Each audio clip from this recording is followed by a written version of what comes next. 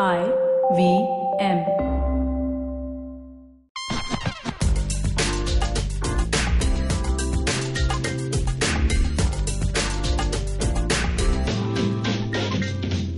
You're listening to Wordy Wordpecker, Extraordinary Stories of Ordinary Words with Rachel Lopez. Ugh, I hate the word we're discussing this time. I can't even make sense of it. It pops up on every other food review, and yet I've never heard it spoken aloud. It literally means nothing, and it's the laziest term to describe good food. We're talking about scrumptious. Even historians hate it, mostly because they don't know where it comes from. Dictionaries will typically say origin unknown or origin uncertain. Scrumptious. Did we get it from the Germans? Is it Latin? Is it a love child of the two? We don't know. We know only that it was born in America in the 1830s. This was a time when so many cultures from Europe were coming together and they were intermingling, and the languages and the words that were mixing around were leaving a trail of new words. So, scrumptious sounds like sumptuous, I'll give you that. And that word comes directly from the Latin sumptuosus, which meant very costly, very expensive, very lavish, very wasteful. Sumptuous gives a sense that you were the kind of person who bathed in milk and ironed their underwear. Scrumptious, however, is unrelated. By the 1920s, people had already started seeing it as an artificial cooked-up word. People first used it to mean scrupulous. You were a scrumptious person if you went to church, paid your debts, and starched your underpants. But it eventually became a word to describe a stylish or handsome person. At some point, it even devolved to mean a miser. You were a scrumptious person if you didn't want to pay for anything.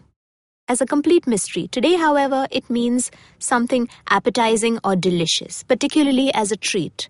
A good dal will never be scrumptious, but a brownie, it's always scrumptious, isn't it? It also calls to mind all the food words we hear that are just not helpful. Think about it. Delectable, luscious, tasty, tempting, yummy, ambrosial, mouth-watering, toothsome. They say nothing about what makes the food so good. The ingredients, the texture, the specific taste family. When you say a brownie is scrumptious, what do you mean? Do you mean it's sweeter? Do you mean it's softer? Do you mean it's richer? Do you mean you paid too much for it and now you need to justify it? Think about all these words the next time you're describing food. Sometimes they just aren't helpful at all.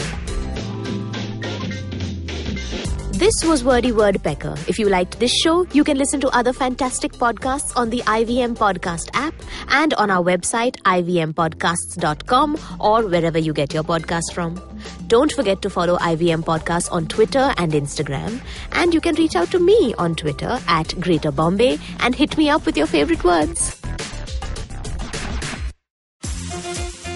Long, long ago, not in Bethlehem, but in a place nearby, there was a wonderful birth of a huge show, which I like to call Cyrus Says, a show that encapsulates everything in human history, from the first Homo sapien to the last Homo sapien, who's traversed the entire world and then come back to India. This is a show which tells you everything about everything. If you want to know, avoid Google, come to us. It's called Cyrus Says. Get new episodes every Monday and Thursday on the IVM Podcast app, website, or wherever you get your podcasts from. It's simple as A, B, oh God, what comes after that? Do you have a night routine? Well, everyone has one. And the to-do list usually looks like this.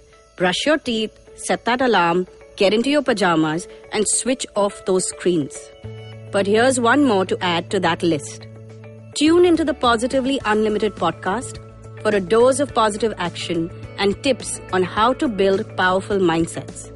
Episodes out every Monday on the IVM Podcast app, ivmpodcast.com, or wherever you tune into podcasts.